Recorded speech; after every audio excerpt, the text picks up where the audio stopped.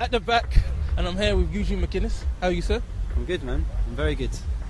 I saw your set, and there was a lot of people, a lot of ladies. You have big fans. Yeah. All sexes are welcome, but yeah. I thought you should be modest. There was like people dressed as cows as well. People with fancy dress. Saw that. That was good. Yeah, kept me amused. Yeah.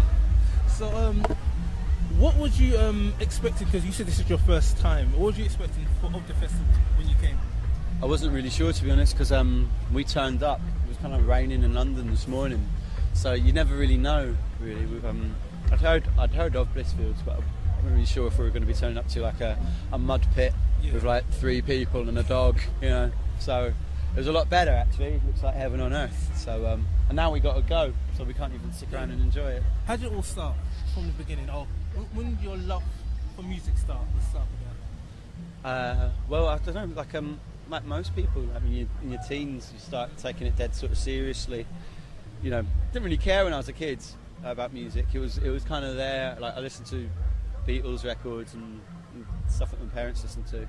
But then you get, I don't know, you get a little bit older and it becomes really important out of the blue.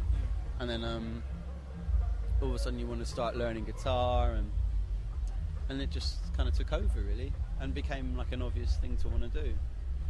So you got a single that you... Oh yeah, well there's a single coming out called Harlequin 8. And out of costume,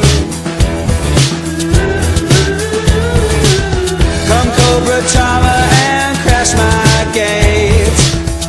Trick or treaters, swindle MDMA, and let the slapstick clown flop lipstick with pantaloons again and again. And we're going for the jugular, and we're going downtown.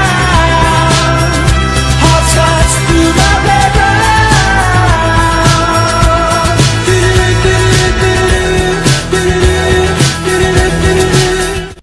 Yeah, that's and then the album's out on the 6th of August.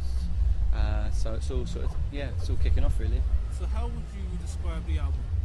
Like a pop album, like a modern sort of, you know, I say I like the Beatles, I like Bowie and all that stuff, but it's like a very modern album. It's not like, I didn't want to record it in a retro way or anything like that. I wanted it to be like an upbeat thing that was going to sound good in a car or a club or something. I wanted it to be sort of banging.